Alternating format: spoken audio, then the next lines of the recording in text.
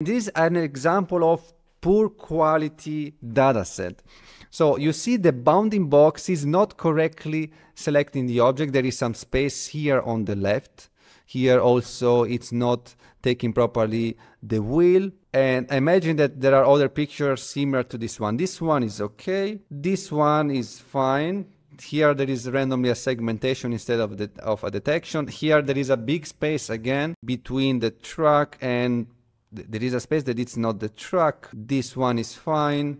This one is almost fine. And again, you see it's very small details, like here there is some space above the taxi, here some space above the car, here the rectangle is not taking the entire car, here is a part of the car that is not taken. This dataset is going to make the performance of your model very, very poor. So in this case, it's very dangerous to use this one, because you might think that you are going very fast with your project, but then you will find a ceiling and there will be some poor performance, it doesn't work, and then it will slow you down a lot. So be very careful when you download such datasets. And